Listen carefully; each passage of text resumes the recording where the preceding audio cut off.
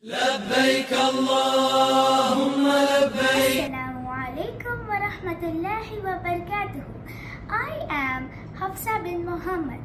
Today we are going to talk about the importance of the last 10 days of Zilhajjah.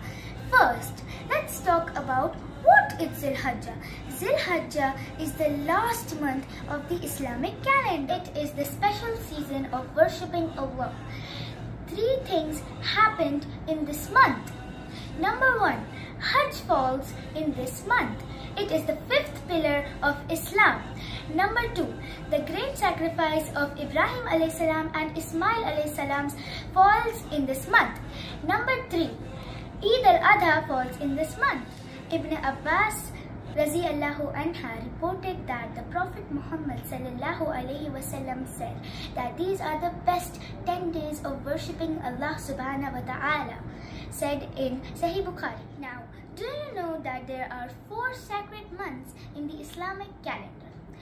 Zilhajj, zilhajj, Muharram and Rajab. Among the 12 months, doing good deeds in the sacred months are more rewardable.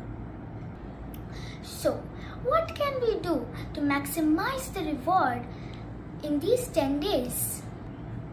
Recite Quran, pray as much as you can, do fasting, give charity, do zikr of Allah subhanahu wa ta'ala, do takbeer as much as you can. So when I said recite Quran, 1 letter of reciting the Quran is equals to 10 good deeds. So add a few minutes or few pages to your daily recitation routine. Secondly, prayers. Avoid delaying salah. Read different surahs in different rakats. Read salah a little slower. Now let's talk about fasting. Either you can fast for 9 days of Zilhajjah, or you can fast on the 9th day of Zilhajjah, which is Arafat. It is 1 day before Eid al-Adha. Fasting on the day of Arafah will remove your sins of 2 consecutive years, the year before and the year after. Number 4, when I said give charity, charity could be anything: food, clothes, and money. It's all about helping those in need and doing good deeds. Now coming to zikr of Allah. Zikr of Allah is saying Subhanallah, Alhamdulillah, Allahu Akbar as much as you can.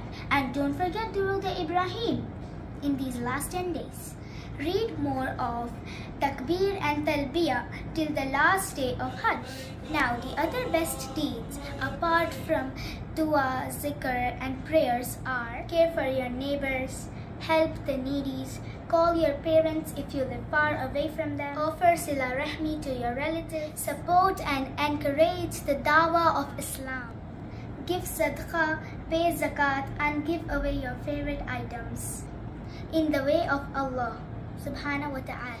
Now, before I end my video, I would like to tell you one more important thing. Allah's Messenger sallallahu alaihi wasallam said, when any one of you intended to give sacrifice of the animal in the month of Zilhajjah, he should not get his nails or hair touched. Reported in Sahih Muslim. That means you should not cut your hair or your nails till you sight the moon of Zilhajjah. I hope my video was helpful to you all. Do like and subscribe and share my video as sadaqah.